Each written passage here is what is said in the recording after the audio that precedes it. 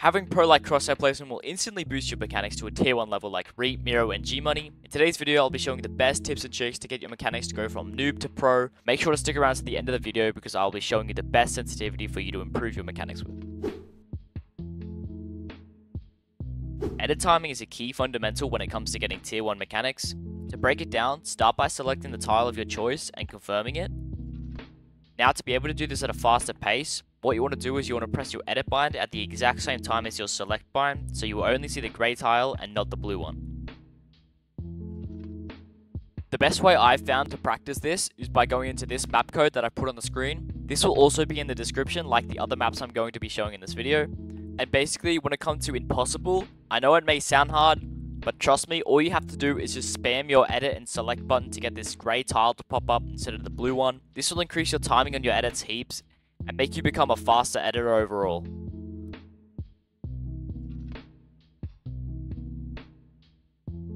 To maximize your mechanics, you must have good piece control, and to do this, you must have mastered Crosshair Placement. To master your Crosshair Placement, you need to have minimal movement when editing on your tiles. In this next clip, I'm going to show you the difference between bad and good Crosshair Placement.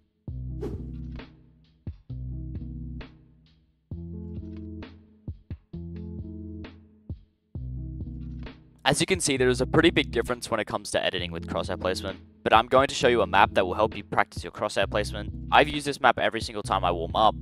You don't have to do that, but if you do have really bad Crosshair Placement, I do highly recommend you do this map, as it has helped me both on keyboard and controller.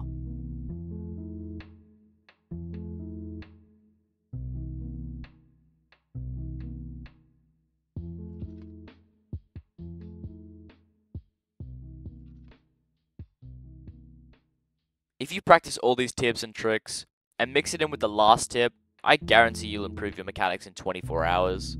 This last tip is kind of a no-brainer, but you should be doing this every single time you warm up. You want to go into Raiders map, I'll put the code on the screen and in the description. What you want to do is you want to go into the free build section and slow the speed down. This really puts it all together and helps you with your Crosshair Placement and your edit timing in one. Overall, just your mechanics will become really fast and consistent, which is what we're here for. Another thing that would help your mechanics is going into the edit courses and slowing the speed down by emoting. Try to do all of these edit courses every time you warm up.